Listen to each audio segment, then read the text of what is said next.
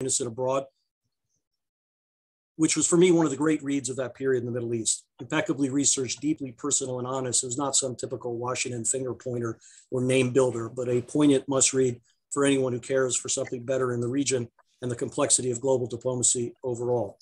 No surprise, 8 years in the making, his new The Master of the Game shows the same depth of analysis and cogent lessons about this very controversial and very important figure who's had so much weight on the world as it is today, and frankly, Martin's world specifically. I thank some mutual friends like Herb Allen, who then made us friends with Martin, and perhaps much more importantly, made us friends with Gail. In the RSVPs I received, nearly all noted not only their impact in the world, but their unlimited kindness. And that certainly has been our fortunate experience as well. And so, David, I know you wanted to say a few words of greeting as well. I just want to join Chris in saying how happy I am to celebrate this book and Martin and Gail. I first met Martin when I returned from covering the Middle East in the early mid-1980s. I can remember sitting on the little porch of a Georgetown apartment talking to Martin. I liked him instantly, but more to the point, I saw him as somebody who had just a unique gift for understanding this part of the world. I've said, as others have, there's nobody who could have written this account of Henry Kissinger in the Middle East other than Martin. And it's just such a pleasure to be with Martin and Gail. And I look forward to the conversation.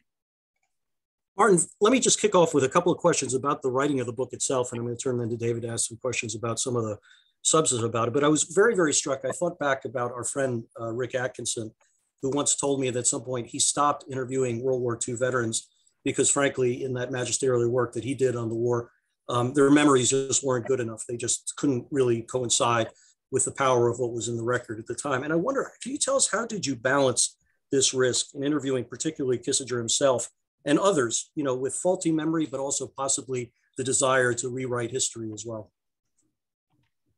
Well, thank you very much, Chris and David, for hosting this. And thank you to everybody that's appearing on the screen. It's wonderful to see you all.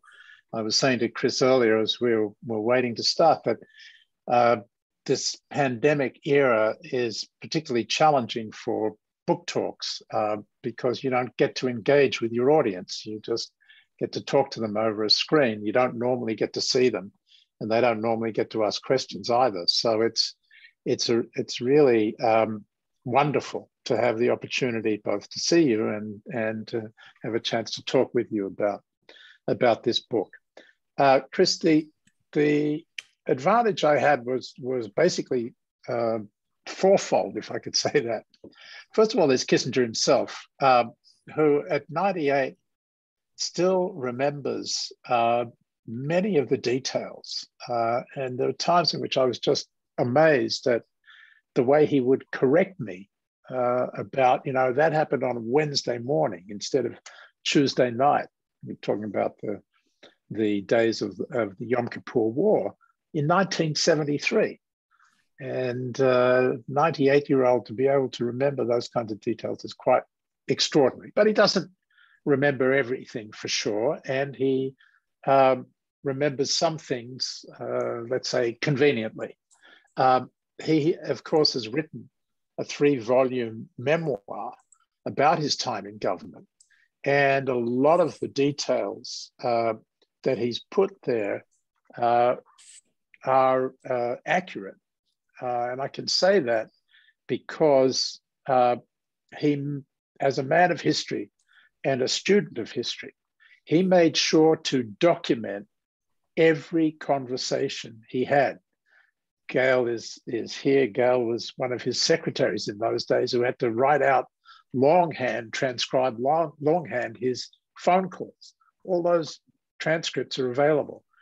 All of his engagements with foreign leaders in the Middle East are there verbatim, so that I didn't have to rely on his memory for almost all of what happened. On top of that, the Israeli archives are open, so for that period, and that's a unique source for kind of comparing the Israeli version of events versus his version of events. Fortunately, the Arab archives, to the extent they exist, are not open. So there was a bit of a bias there in terms of documentation. The other thing is that I had my own experience to draw on with some of the leaders like Yitzhak Rabin and Hafez al-Assad and King Hussein of Jordan, that I'd spent many hours with myself, so that I was able to I think, draw on that. And that triangulation was, I think, a way in which I felt I could get an accurate account. Now, having said all of that, one early part in the book, I used the documentation to show that Kissinger actually had an opportunity to head off the 1973 war. The Egyptian National Security Advisor, Hafez Ismail, was sent by Sadat in February of 1973 to meet with Kissinger and make a kind of far-reaching peace initiative that Kissinger at the time was quite excited about. But when Rabin, who was Israel's ambassador in Washington, and then Golda Meir, who was then prime minister, got hold of this initiative and dismissed it and said there's nothing here, Kissinger just backed off. His account in his memoirs is a very different version of that. He basically says that Hafez Ismail came with nothing, and there was nothing there to be done.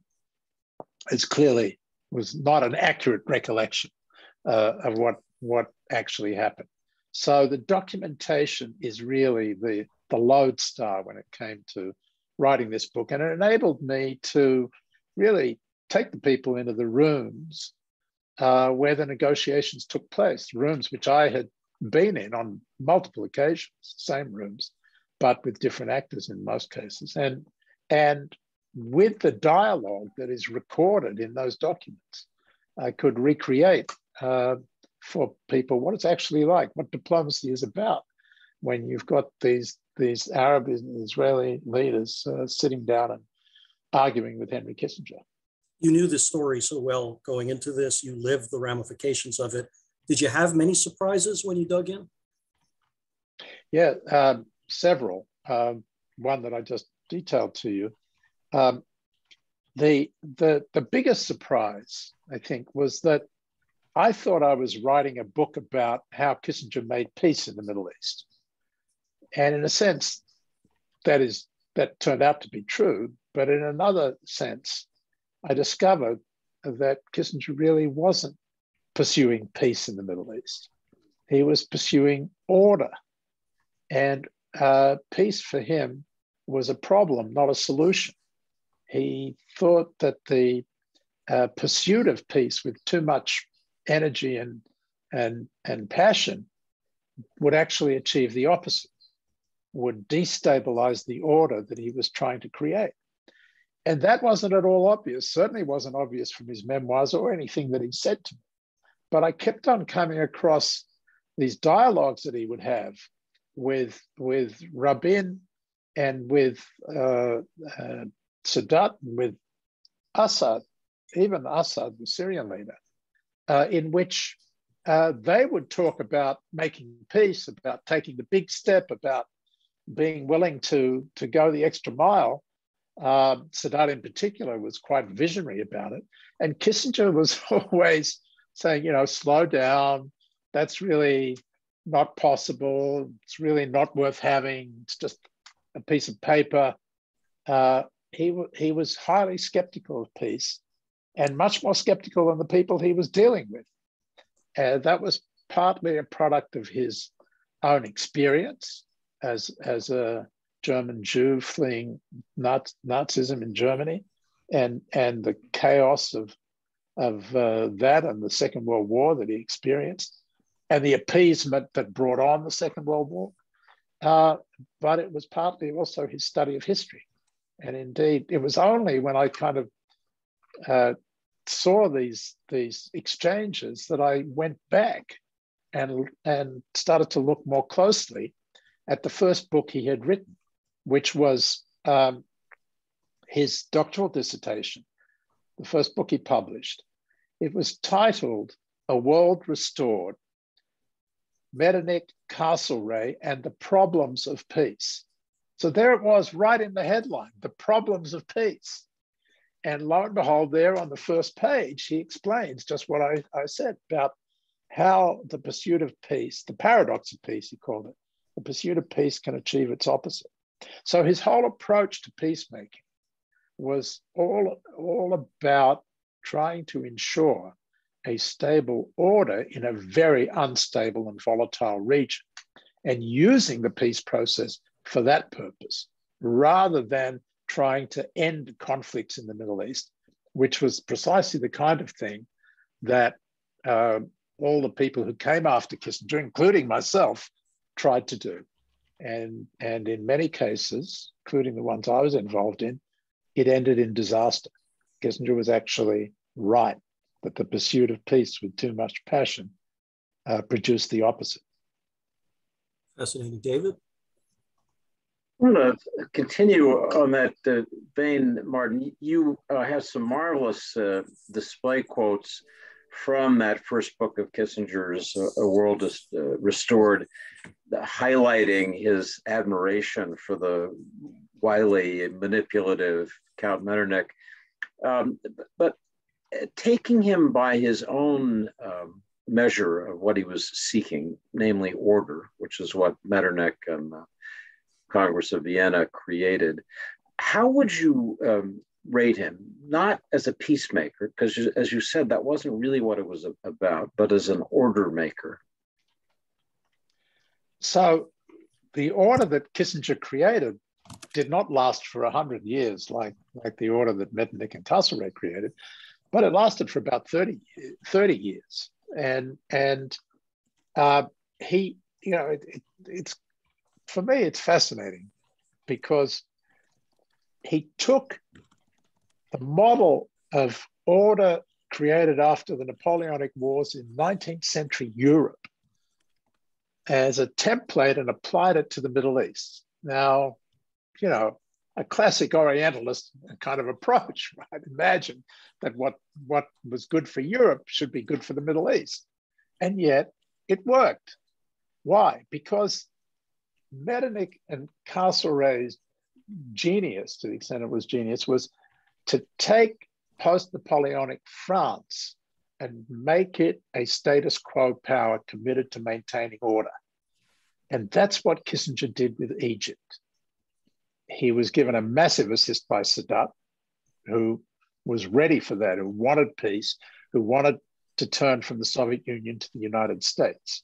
So flipping Egypt from being a revolutionary power that went to war to a status quo power committed to peace was relatively easy. But that was the genius of Kissinger's strategy, because taking Egypt out of the conflict with Israel then made it impossible for any of the other Arab states to go back to war. He effectively ended the state-to-state conflict. Of course, there have been lots of other conflicts since, but not a state-to-state Arab-Israeli conflict since. And he understood that in order for that to succeed, he had to get Syria involved to legitimize Sadat's move, the Egyptian move. And so he spent an inordinate amount of time, 30 days on the road, back and forth between Jerusalem and Damascus, to get the Syrians to get their hands dirty, as it were, with making an agreement with Israel. And those two factors stabilized the order, as I say, for around 30 years, and stabilized the Golan Heights, by the way, right up until the present, more or less, even with the disintegration of Syria into civil war. So on that scale, he did very well. And when it broke down because we who came after Kissinger knew not Kissinger. And what I mean by that is Kissinger's approach was not a naturally American approach to the world. He was very much aware of that. He is very much aware that you know, when American leaders came to the Middle East, they'd want to make peace. They'd want to go for the Holy Grail. They'd want the Nobel Peace Prize. And he was right about that. He was cautioning about it, but we didn't hear him. Let's say he wasn't cautioning loud enough, or as you know, after he left office, people tended to distance themselves from Kissinger and criticize him rather than adopt his approach. So I think that he can't be blamed in the end for the breakdown of the order any more than you can blame Castlereagh and Metternich for the First World War. I want to ask one follow-up question, then turn this back to Chris. And that is to ask you, Martin, to talk a little bit about the X factor, if you will, of Kissinger's manipulative, often quite funny personal style, which comes through in these pages. There's one thing that just made me laugh out loud reading it. It's a scene where Kissinger's talking with Hafiz al-Assad, and Assad says what he wants to tell the Soviet foreign minister at the time, Andrei Gromyko, and Kissinger shakes his head and says, "No, keep it confused." And you write, Assad laughed and said he would be guided by Kissinger since he was an expert at that. And there is this way in which these characters in the Middle East recognized one of their own, a fellow scoundrel, and that was part of his unusual ability. Could you talk about that, as I say, the X factor of his personality? Yeah, for sure, and I think it's a very good point. What Assad was referring to was Kissinger's preference for obfuscation. Even to this day, when you go and have a conversation with Henry, you come out of it kind of scratching your head, saying, what did he mean by that? He became an expert in that. I actually have a theory about that, which is that he was operating in an environment in Washington, essentially an anti-Semitic president and a White House that admired his brilliance, but looked at him with suspicion, and a State Department that he basically regarded as hostile territory. He was constantly trying to screw the Secretary of State, Will Rogers. So, he had to operate in disguise, as it were, and disguise what he was really up to. And I detailed some of those things. So yes, it's a good point, David, in saying that he was quite Middle Eastern in his approach. And that worked well in the sense that they kind of enjoyed the engagement with him. But I'm not sure that he was fully aware that they knew him. They knew what he was up to, or at least suspected it. And so part of the beauty of this interaction was it was difficult to know at any particular time who was zooming whom, in Aretha Franklin's marvelous term that applies so much today, because they were all playing games with him, knowing that he was playing games with them. And there are some amazing results. Rabin, for sure, knew exactly what Kissinger was up to because he had worked with him in Washington. And Rabin was a bit of a straight shooter. He didn't like it. But Assad, just lapped it up and played with him, and he played with Assad in the same way. And there's amazing situation in which Sadat had in his office one of his closest advisors, his chef de cabinet, was Israel's highest placed spy in the Arab world. And this guy, Ashraf Marwan, was reporting to the Israelis on all the conversations that Kissinger was having with Sadat. So they had an independent means of checking on him. Of course, Marwan wasn't in the room. Sadat would come out and give him whatever story he wanted to give him. So the Israelis would all get worked up, and Kissinger would never understand why he had constantly had to kind of bring Golda down from the ceiling because of what she'd heard from their key spy. And as far as I can tell, Kissinger wasn't aware of it. He obfuscated when I asked him the question, whether he knew about it.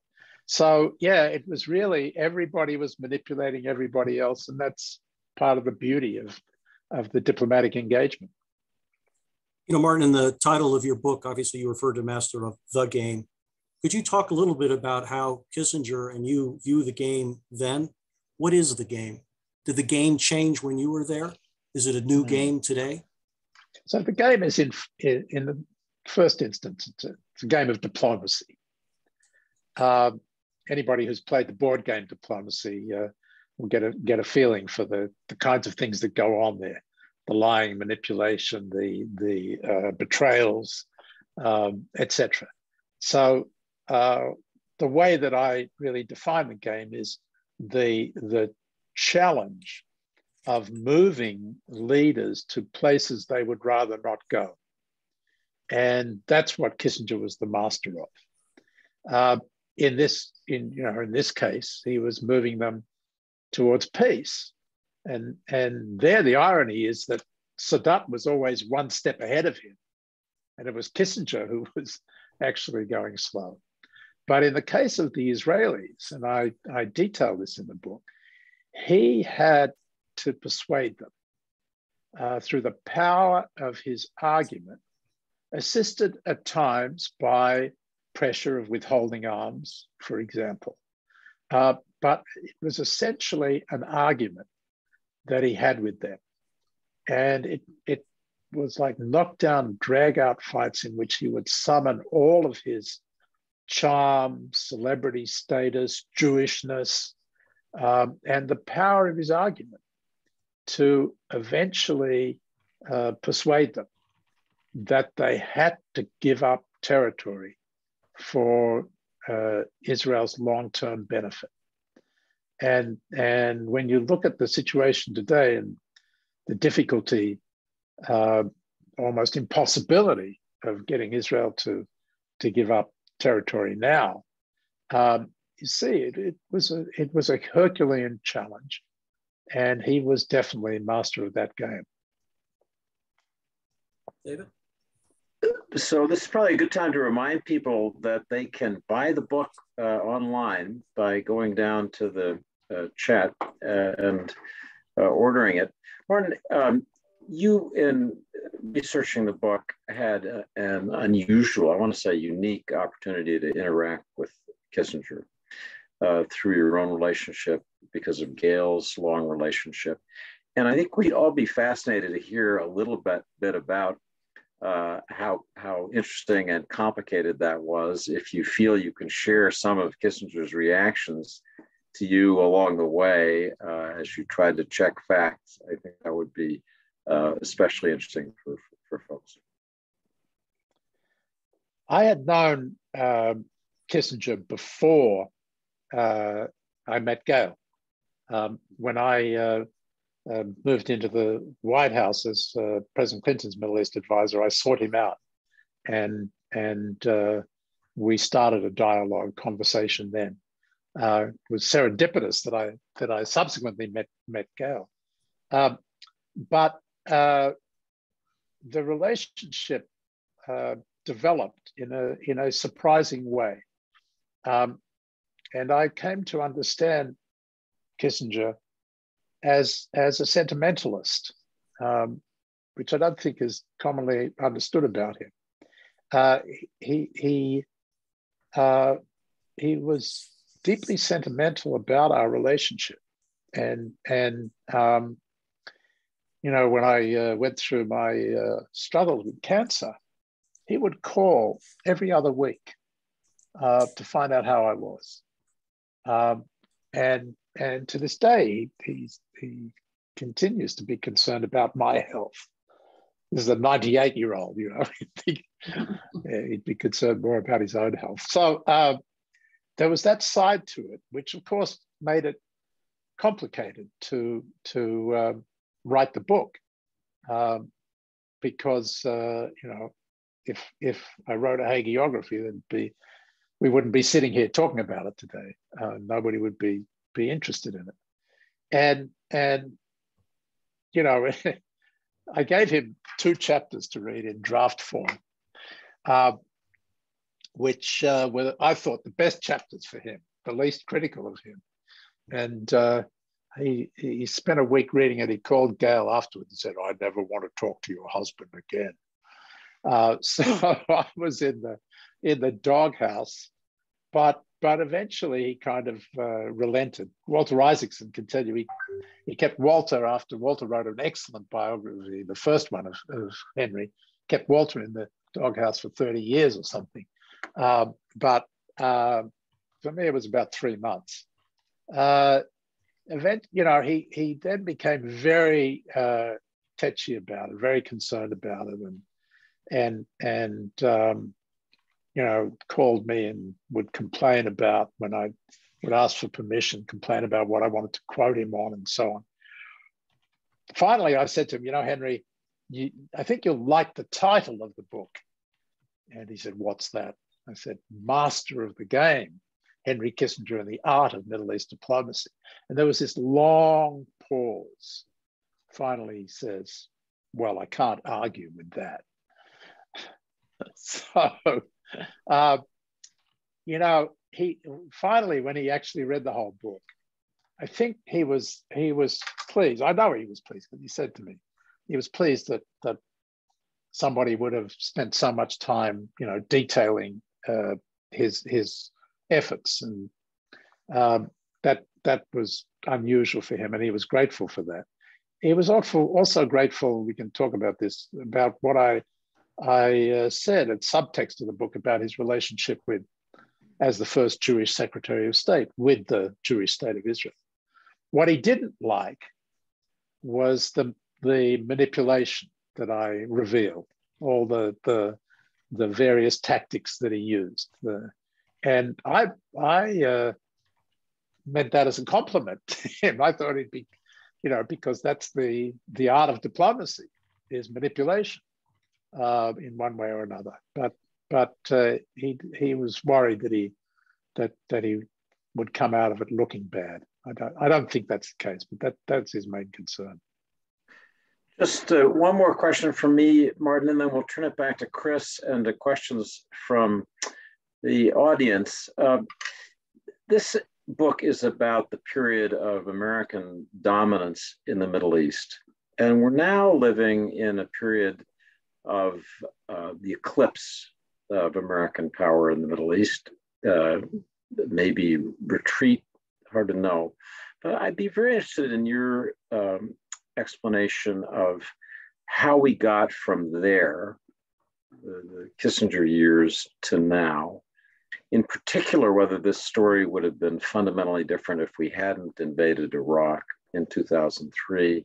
And the final point, whether you think it's going to make a significant negative difference for the United States to be less involved in the Middle East as peacemaker, hegemon, guarantor. Well, it's a big question. I'll try to give a short answer. I said before that the order that Kissinger succeeded in creating, an American-led and American-dominated order in the Middle East, lasted for about 30 years. It first started to come apart in the Clinton administration, where I was responsible in one way or another for Middle East policy. And it, part of the reason for that was the breakdown of the peace process. For Kissinger, the peace process was his mechanism for legitimizing the order. And we, at the end of 2000, as you recall, did something that Kissinger would have opposed. We succumbed to Ehud Barak's insistence that we go to Camp David and resolve the conflict in a conflict-ending summit. Kissinger never believed such a thing was possible, or at least if it was possible, it would take a very long time. And yet we went off to Camp David to try to do that. Arafat didn't want to go. Arafat said to us he wasn't ready for such a negotiation, but Barak insisted and we insisted. and it blew up in our faces.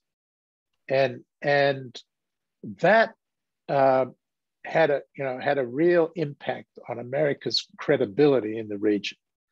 It destabilized the heartland. It broke up the whole normalization process that started with the Oslo Accords with the other Arab states, and was interrupted until now. Yusuf, who's I think here, had the breakthrough of the normalization with the UAE. That's a long time in the waiting. And then after that, we had a kind of cascade of events. The most important one was the one you referred to, which is George W. Bush's decision to invade Iraq and topple Saddam Hussein. And again, Kissinger didn't believe in regime change, didn't believe in toppling leaders. You contained them, you deterred them, but you didn't go in and try to topple them. And of course, we opened the gates of Babylon to the Iranians in the process. And they took advantage of that as a revolutionary power to assert their own effort at dominance in the region. And then came the Arab Spring, as you know. And we took a pillar of Kissinger's stable order, which was Egypt, which was the core, the anchor of Kissinger's order. And we told Mubarak he had to go. When Hillary Clinton tried to have, if you remember, an orderly departure, the word was appropriate, an orderly departure, the White House undermined her completely and told Mubarak he had to leave yesterday.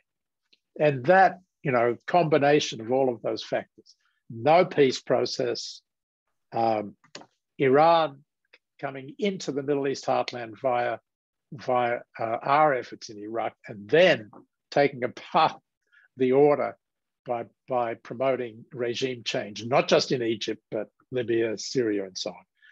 We really did a lot to destroy the American-led order that Kissinger had done so much to build. And there's, I think, a very important lesson in all of that about the dangers of overreaching everywhere, but particularly in the Middle East. Kissinger erred on the side of underreaching, if I could call it that, of aiming too low. And he missed opportunities to head off the war and to make peace. But the overreaching that came from subsequent administrations, Republican and Democrat alike, really ended up having just a devastating impact on the region, on stability in the region, and our own standing in the region. Now, because you asked, well, what happens now? We have to go back to some Kissingerian principles. We have to attend to the balance of power. If we ignore it in the Middle East, as you'll be the first to say, it'll come back and force us to come back in. You can already see it with Iran as it moves to the threshold of nuclear capability. We're going to have to pay attention to that. We're going to have to contain and deter Iran.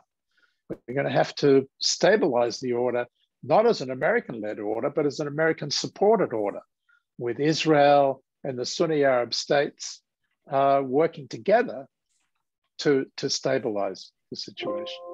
And we have to have, again, a peace process, an incremental, gradual effort to resolve the Israeli-Palestinian problem, because I'm afraid that within a year, it's going to blow again.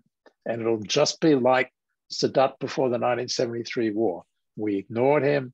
Kissinger thought he could stabilize it without taking care of Arab grievances, and it all blew up in his face. And I'm afraid it'll blow up in our faces again too. We're already getting some wonderful questions. Please do, text me on the chat or raise your hand. We'll try to get as many of them as we can. I'm going to start with Michael Beschloss, please. Oh, thanks, Chris. By the way, our son Cyrus says, please say hello to Jack. Send back. That's wonderful. Okay, got a deal. Thank you guys for doing this. Thank you, Martin, for the great book, which people in my line of work will be using, I'm sure, for the next 50 years plus. Thank you. Uh, Here's my question.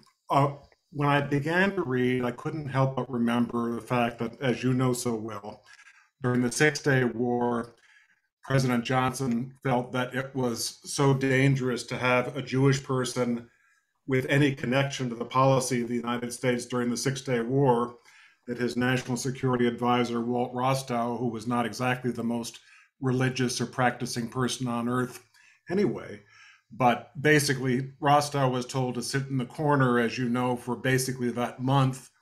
And Johnson brought in to substitute for him Mac Bundy, who I always figured the way Johnson's mind worked, he was looking for the most non-Jewish person he knew, came up with Bundy and flew him in to take care of policy during that time so he wouldn't be criticized.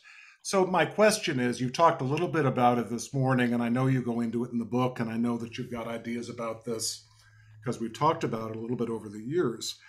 I know you're not a psychobiographer, but how did it affect Kissinger in dealing with Israel and the rest of the Middle East to have had so many members of his family die in the Holocaust, to have escaped Nazi Germany himself, and his, I would say, paradoxical feelings about that background, both just psychiatrically and also knowing, as people have mentioned, that he was dealing with the Nixon White House, and H.R. Haldeman was not exactly the most pro-Semitic person I've ever run into in history, nor was Nixon, nor were, Kissinger talks about the anti-Semitic atmosphere, so that's something that was very evident. So my question is, psychologically, how much was he affected in dealing with the issue? And in terms of his room for movement politically, you talk about the fact, which is very persuasive, the fact that he, if anything, he can be criticized for lack of ambition in trying to transform the Middle East and try to correct the problem if it was possible in a fundamental way. How much is this a different story from the one, let's say that William Rogers had been Nixon's national security advisor during these years, obviously different background, all sorts of different issues. So if you take the Jewish part of this, how does that affect Kissinger, both in the way he thought and behaved? Yeah, thank you, Michael. And the Rostow story is fascinating, and I'm ashamed to say that I wasn't aware of it, and I'm very glad to know it. That was just 18 months before Kissinger came in. Right. Well, it's fascinating because Kissinger, from the get-go, Nixon told him, you have to stay away from the Middle East because you're Jewish. Right. And that's going to be Rogers and the State Department. In a way that American diplomats of Anglo descent were not kept away from dealing with Britain. Indeed. But no Jews were appointed to the post of ambassador to Israel until my appointment in the Clinton administration. I was the first Jewish. Very well. And that was a matter of controversy as late as 93, right? Indeed. And there were many State Department Foreign Service officers, Jewish ones, who did not want to become ambassador to Israel because of that standard. But Kissinger, I think, resented it deeply, partly because, he felt that the Middle East, he should not be excluded from the Middle East. It was like, it was part of his world. But he had never really paid any attention to the Arab world before he moved into government. He had never visited the Arab world. He'd visited Israel 6 times before he joined the Nixon administration. And, his background, as I say, was not only that he fled Nazi Germany, but he had an Orthodox Jewish upbringing and lived in with an Orthodox family environment and married an Orthodox Jewess, and that was his world. He left it during the Second World War, and he gave up his practice of the Jewish religion, but he never gave up his Jewish identity, and never tried, never denied it.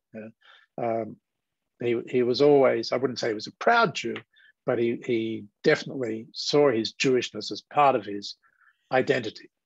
And he identified with Israel for that reason and cared about its survival. And I have a whole lot of evidence to demonstrate that. When he came into office, he acted in all sorts of ways to try to help Israel, including the way that he designed the peace process to make it acceptable to Israel.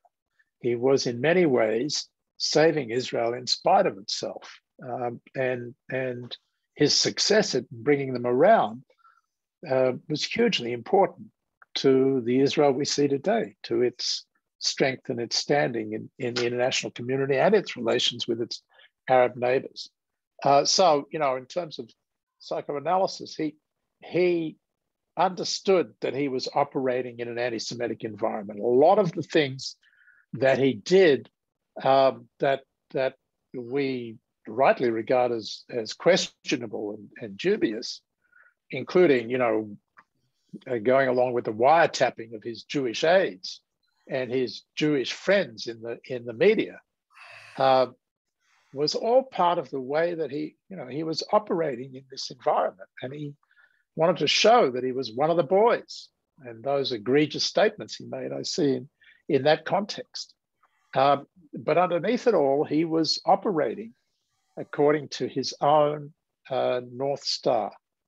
And that was, to say, creating order, but ensuring when it came to Israel that Israel had a role in the order that he was creating, that Israel's survival and well-being was part and parcel of the order that he was trying to create.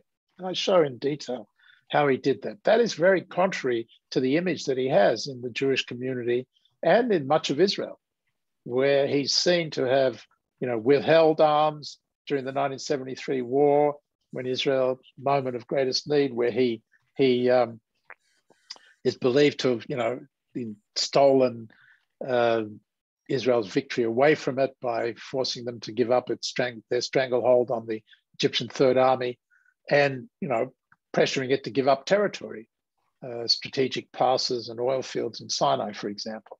So he's got a bad rap generally, I would say, and I think unfairly, because people didn't understand what he was actually doing.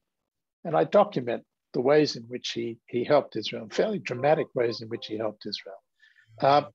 But it wasn't just that people didn't see what he was doing. It's that he didn't want to broadcast what he was doing.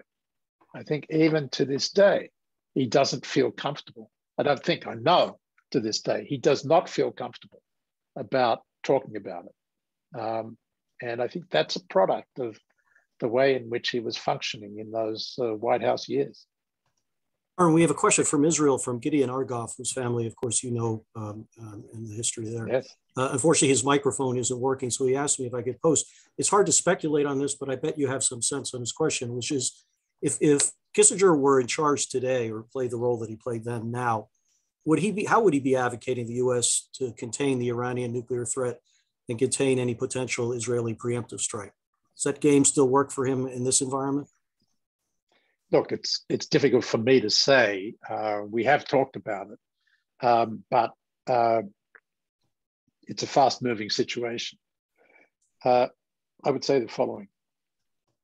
Number one, Kissinger regards Iran as a great regional power, with he has respect for its long history and civilization, Persian civilization. And so he hopes for a time when eventually the Iranian revolution will run its course. And as he famously said, Iran will choose to be a country rather than a cause. In other words, when it will revert from being a revolutionary power to a more status quo power. And until that day happens, that day comes, his approach is standard approach, a balance of power approach, which is to balance Iran, to contain it, and to deter it. And that would be his general approach, while being open to the possibility that there are things you could do to flip it, to encourage that choice of a country rather than a cause. He would never go along with the idea of regime change in Iran, and you know, that's doesn't fit within his approach to the world and to the states within it. When it comes to Israel, he's very aware of Israel's dilemma in this regard, and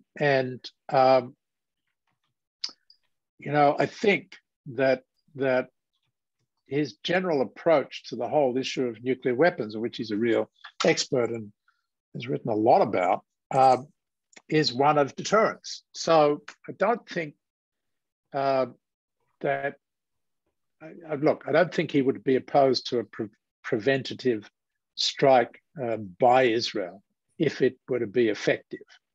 You know, the idea that Israel and the Arab states allied to the United States should step up and take more responsibility is something that he supports. The idea of an Israeli Sunni axis to counter Iran is something that he believes in.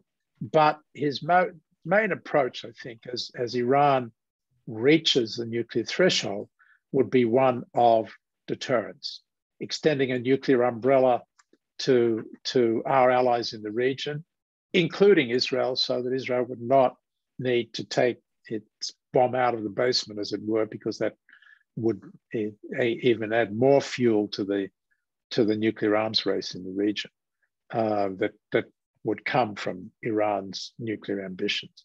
So I think that you know, it's a fairly standard Kissingerian approach to the problem.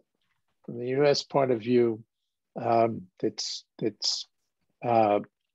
just a realist approach that, you know, we can live with countries with nuclear weapons. We live with North Korean nukes and Pakistani nukes. And so, you know, at the end of the day, the United States can live with Iranian nukes. We just have to deter them and contain them. But that's not an option that Israel, in a very living in the neighborhood, with its unique vulnerabilities and its unique history, can easily live with. And I think he definitely recognizes the difference between the American interest here and the Israeli interest. Yahya Samawi? Yeah, thank you, Christopher. Thank you, Martin. And this is an amazing what I'm hearing. Actually, I just purchased the book because you humanized Kissinger for me. He was a person that when you see on TV was never, it was a machine, not the Interesting. Yeah, I have more questions, maybe, and it's the opposite question to what Michael was asking. First of all, he's the one who really initiated the peace processes and tried to get the Arab states to make peace with Israel. But the real peace that happened is the one with the UAE, where it's normalization like two normal countries would have with each other. Jordan and Egypt until today don't enjoy the brotherly love. If you're a peaceful person, the brotherly love that the UAE has provided for Israelis and vice versa. Do you think that he feels like this is a failure for his peace process when he would see what the UAE has done? Or Oh no, on the contrary. You see, Kissinger's view was that peace would come eventually, with the stress on eventually, and that it would take time. But the time could work in favor of peace. Time to enable Israel to reduce its isolation, strengthen itself with American support, so that when the Arabs, over time, exhausted themselves and came to terms with Israel, that Israel would be in a position to make the kinds of withdrawals necessary to complete the peace process that he had in mind. So you know, the idea that 40 years later, the leaders of the Emirates, in their wisdom, would decide finally to normalize with Israel, and in the process, note that they were tired of the conflict, was a kind of fulfillment of Kissinger's expectation. So I think he feels vindicated by that.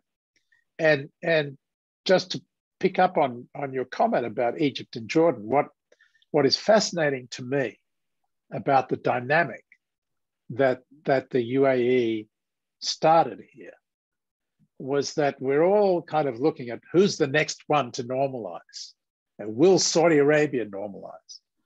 But what we're missing is, and this is so true of the Middle East, it's always unexpected the way it happens, that the Egyptians and Jordanians, who, as you said, Yahya, kept Israel at arm's length despite their peace treaties, are now moving under the cover provided by the Abraham Accords, are now moving more actively to engage with Israel.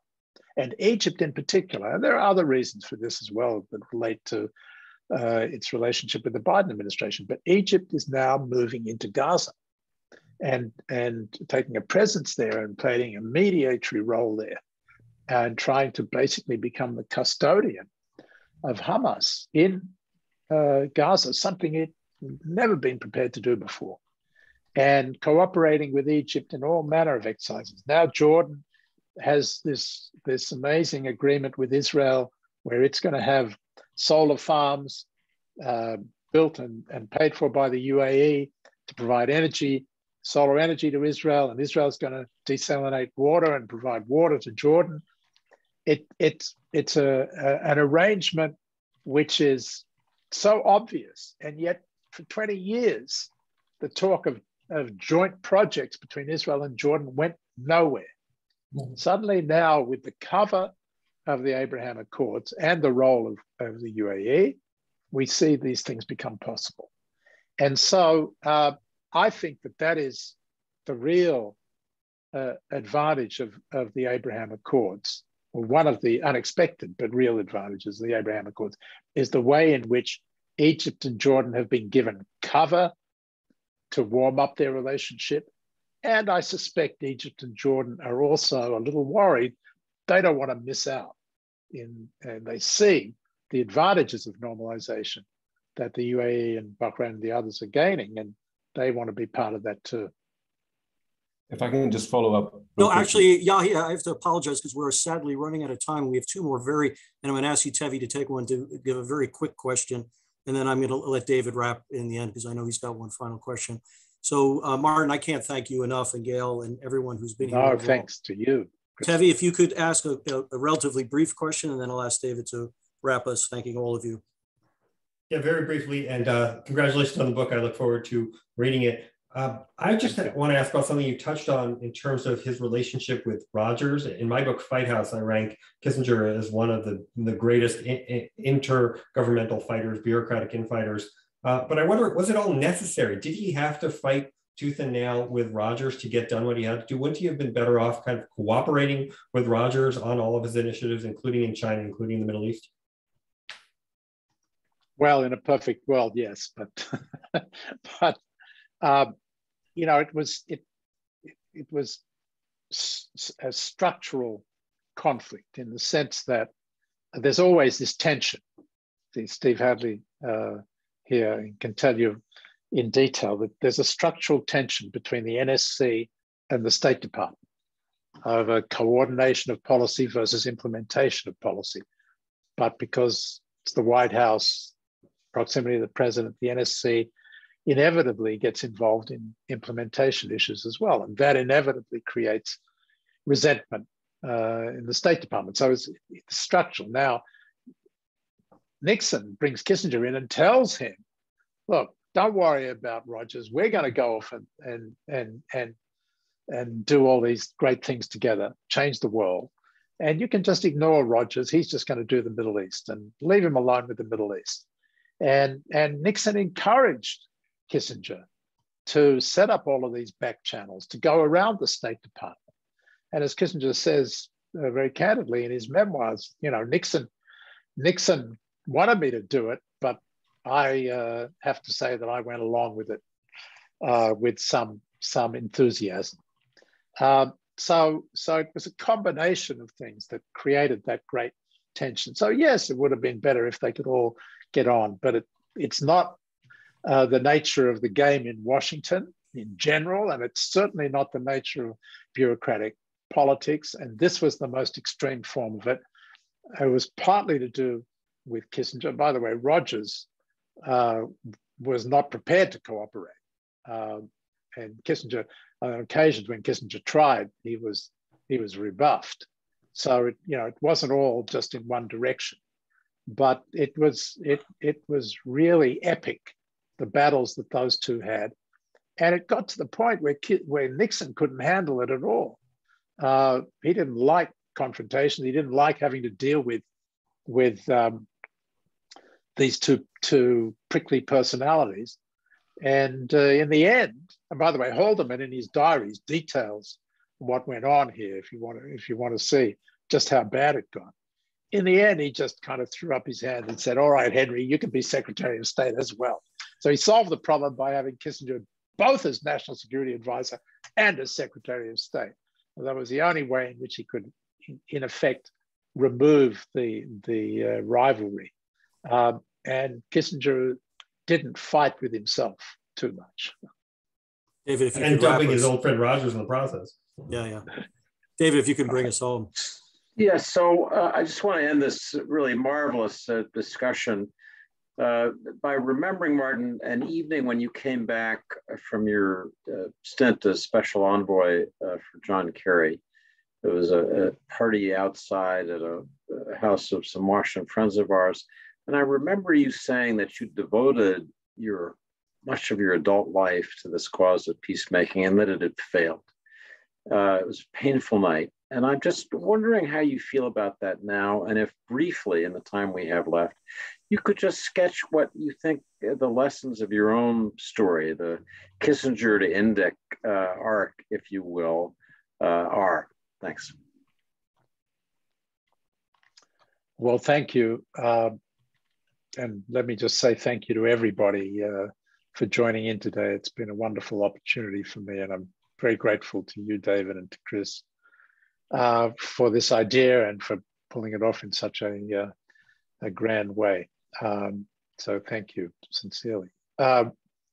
Yes, there's no doubt that I viewed my last go round, which was my third effort to resolve the Israeli-Palestinian conflict, as a failure, and one that I felt an obligation to learn from, and that's where this book came from. I decided that I needed to go back to a time when the United States had been successful in its peacemaking efforts, and go back to where it all began with Henry Kissinger, who was very successful, and try to understand and learn how to and how not to make peace from the master of the game, as it were. For me, that being involved in that particular negotiation, the lesson that I came away from it with was really that it was hopeless, that the parties were further apart at the end of our negotiation than they were at the beginning. And the toxicity in the relationship between the Israelis and the Palestinians, the deep mistrust of Netanyahu and Abu Mazen for each other, and the deep mistrust of the Israeli people and the Palestinian people for each other, meant that it just had become a hopeless situation. And that was sad and very tragic. So I really hoped that by going back to where it all began, I would learn something that would be useful for the peacemakers of the future. And what I learned, and I did not expect this, was that we needed to be a lot more careful, a lot more cautious. The real aha moment for me when the light bulb went off was in my last interview with Henry Kissinger, when I said to him, did you ever regret not making the peace between Israel and Egypt?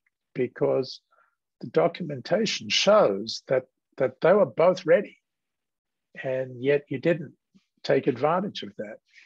And he said, no, if I had been reappointed as Secretary of State, if Ford had won rather than Carter, I would have pursued a non-belligerency agreement, not a peace agreement. And so I said, why? He said, well, because I was always concerned that if I pushed too hard, I would break it. And for me, that was the real lesson. As I said before, at Camp David in 2000, we pushed too hard and we broke it.